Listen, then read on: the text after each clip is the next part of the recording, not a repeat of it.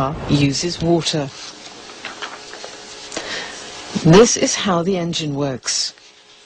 First, hydrogen is sent to the engine. Immediately after the hydrogen is ignited, water vapor is injected into the engine.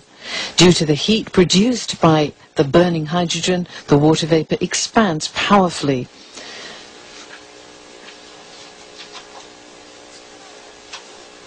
The car runs on steam power. The developer says that using water as fuel has long been one of mankind's dreams. He says this car is the first step to realize that dream.